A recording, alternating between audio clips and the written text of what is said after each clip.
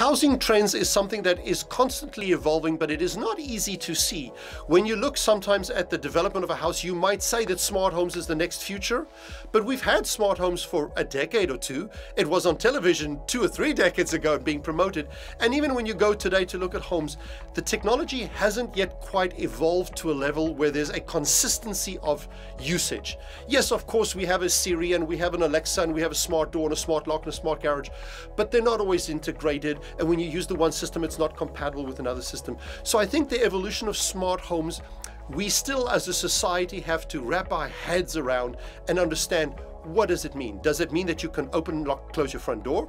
Or does it mean that your fridge will read the barcode and tell you if the milk is old? Or is it your bed that's telling you that your heartbeat tonight when you were sleeping was the following? What is the definition of a smart home? We've had a few companies, large companies like Coldwell Banker with a study on smart homes, trying to analyze that. We also put out a smart home study about a year ago, which can be downloaded for free, in which we've identified the key components of a smart home.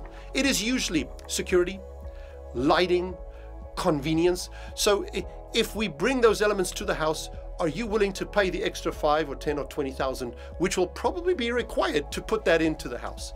Many cases people are going to say probably not yet.